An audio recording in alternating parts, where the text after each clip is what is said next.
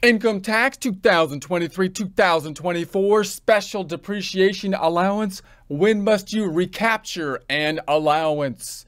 Get ready and some coffee because we need some extreme concentration when doing income tax preparation 2023-2024. First, a word from our sponsor. Yeah, actually, we're sponsoring ourselves on this one because apparently the merchandisers, they don't want to be seen with us. But that's okay, whatever. Because our merchandise is better than their stupid stuff anyways. Like our Trust Me, I'm an Accountant product line. Yeah, it's paramount that you let people know that you're an accountant. Because apparently we're among the only ones equipped with the number crunching skills to answer society's current deep, complex, and nuanced questions.